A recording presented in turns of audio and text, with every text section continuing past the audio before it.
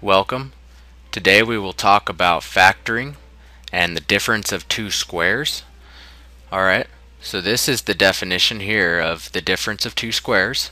It's a squared minus b squared factors into a, the quantity of a minus b, and a plus b. Alright, before moving on to actual numerical examples, let's verify that this is true.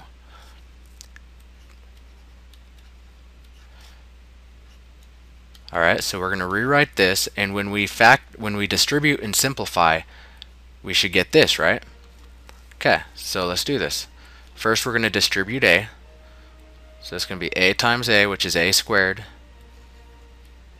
and a times b, which is ab. And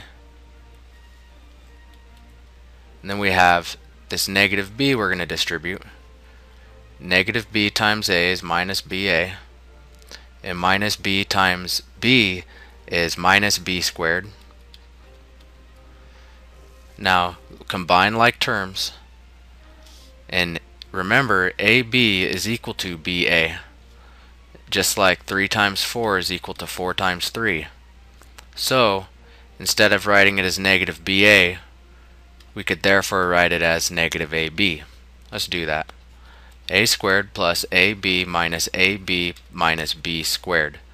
Notice the middle terms here cancel out, and you're left with a squared minus b squared. So the identity is verified. This is true. Alright? So now we're going to talk about how we can use the difference of two squares to help us in factoring. So here's the first problem we will try. It's 4x squared minus 25. Alright? Notice the 4 and the 25 are perfect squares, meaning 2 times 2 is 4 and 5 times 5 is 25. We can rewrite it in this format here. What this looks like is 2x squared minus 5 squared. Notice if I square each of these quantities, 2x squared is actually 4x squared, and 5 squared with the negative in front is still negative 25. So we haven't changed anything. We just rewrote it so that it looks like this. Alright? So now how can we use this identity for the difference of two squares to finish factoring out this problem? Okay. Well, here it says this here is equal to a minus b times a plus b. Well, what are a and b? 2x is a and 5 is b. So instead of having them written as a's and b's, let's write them as 2x and 5. So instead of a, we can write 2x, and instead of b, we can write 5. And instead of a, we can write 2x, and instead of b, we can write 5. Alright, so this is the factored form of our original 4x squared minus 25. And like always, let's make sure that everything is correct. So we're going to distribute 2x through. It'll give us 4x squared plus 10x. And then we're going to distribute this term through, which gives negative 10x minus 25. Notice once again the middle terms cancel out. This is the recurring theme in difference of two squares that inevitably leads to a squared minus b squared.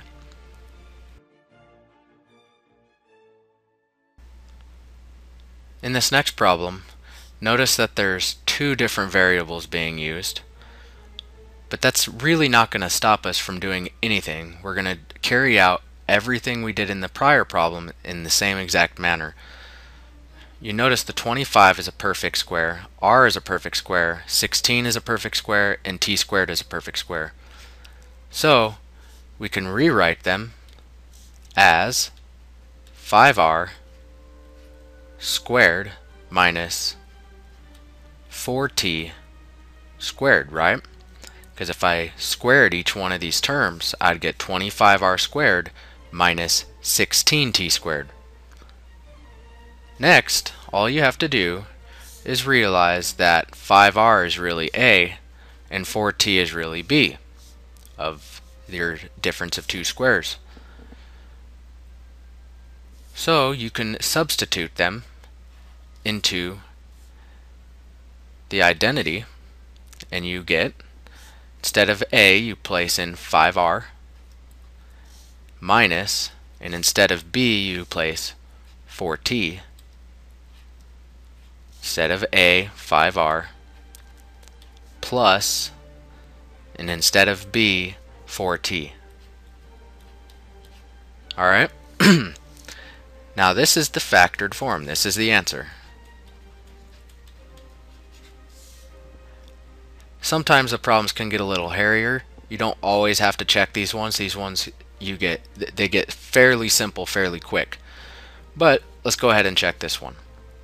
So we get 25r squared for the first one. We're distributing, right? So now we distribute through here. We get plus 20rt. Then we get, from distributing in the second term, we get negative 20rt minus 16t squared.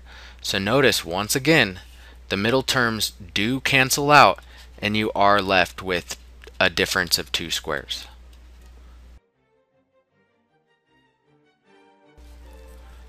Next problem is x squared minus 49. Go ahead and take a couple minutes, pause the video, and solve this one on your own.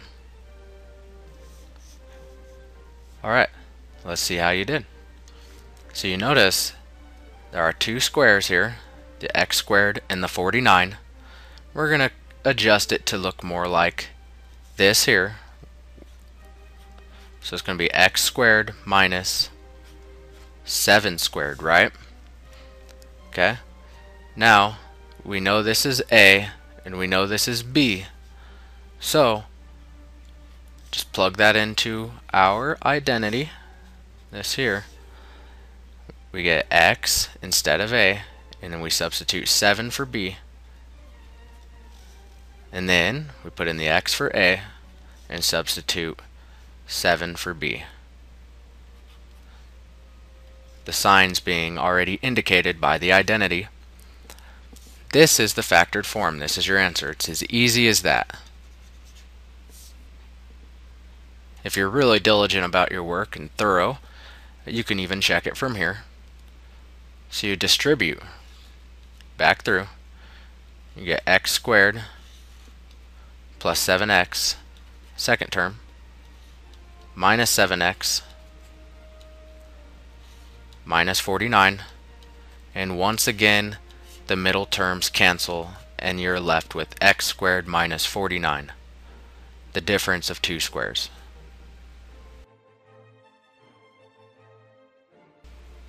Alright, and let's do one more example before ending this video.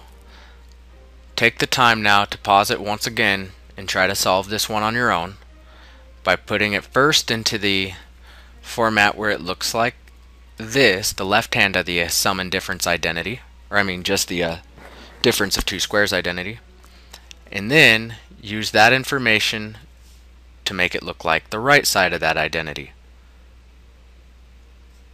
Alright, so I hope this is starting to get a little bit easier.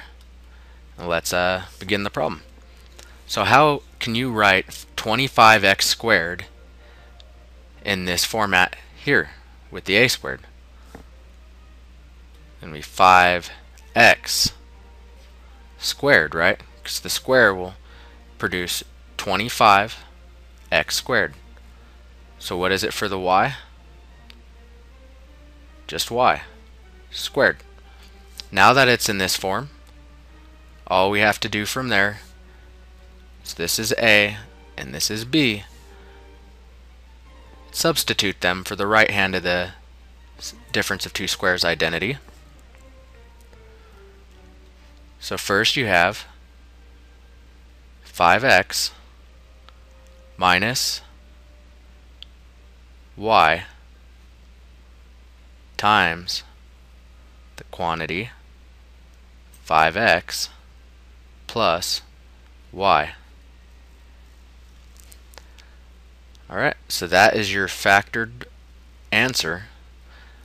And if you want to check your answer, distribute through, both terms through, which gives you, for the first one, 25x squared plus 5xy